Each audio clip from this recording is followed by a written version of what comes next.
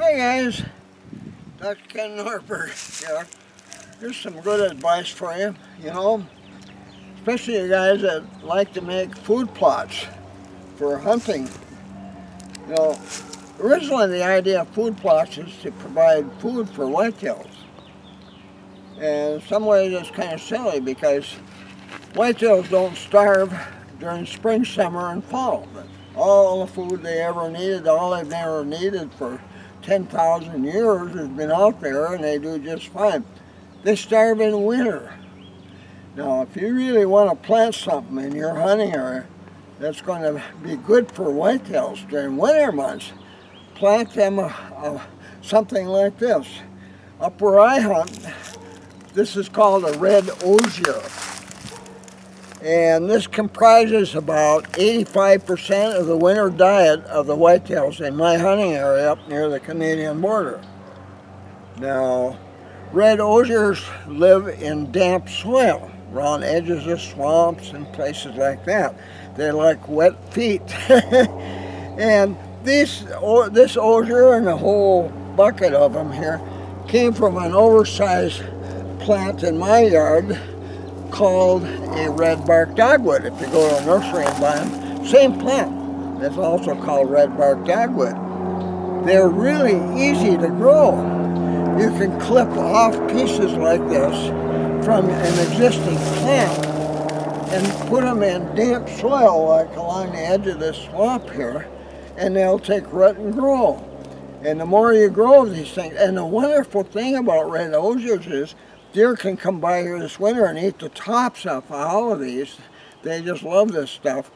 And in place of 2 branches, next year there'll be 3, 4, 5 branches.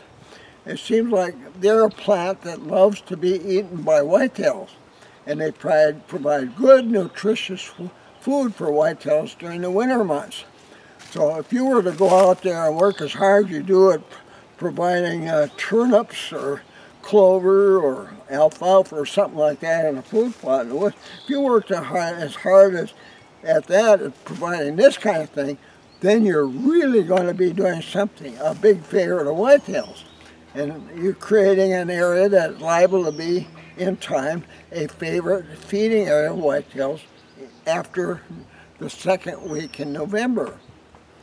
And that's most of the whitetails we take each year in November are taken at feeding areas where there's lots of these growing. These and sugar maple saplings, which are also red. So keep that in mind. You want to do some really good things for whitetails. Give them food that'll get them through the winter. Not spring, summer, and fall, but winter, middle of the winter. Put in plants like this in your hunting area. Nothing easier. These take root real easy. They'll even take root in a pail of water in time. Well, all you have to do is make a little hole in the ground, stick this in the hole, and there you go. Whitetail food, what could be easier? That's all these plants along here. They're going to create a nice patch of red osiers for whitetails this coming winter and for years to come. These things just keep coming back. Whitetails can eat them practically to the ground. They just keep growing back. So once you plant them, that's almost good for 20 years or until the thing is overtaken by forest trees. But those are wonderful food for whitetails. Okay, keep that in mind now. Well, thanks for watching.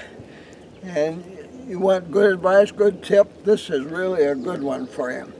And with that, thanks for watching. And before you click off, subscribe, would you please? And hit that thumbs up button, because this is a great tip. This will make a big difference in your hunting in the future.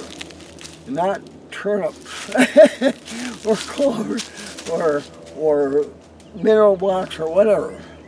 This is something you couldn't do a better favor to the whitetails living in your area.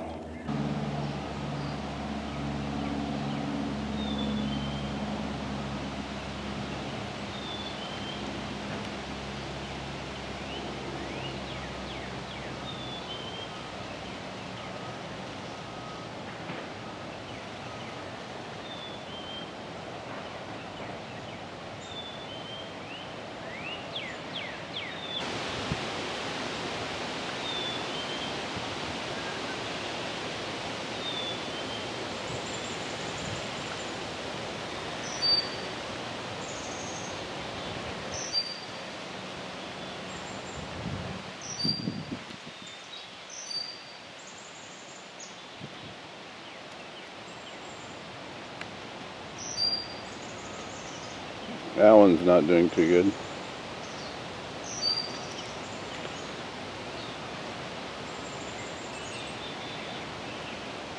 Okay, thanks a lot, guys. See you again soon. Be sure to visit my website. Here's the link. Here you'll find links to my blog posts, my Twitter account, my YouTube account, my Amazon store with links to my ebooks, my son's eBay store, a money saver if you're ordering from Canada or other countries, my website bookstore, and much more.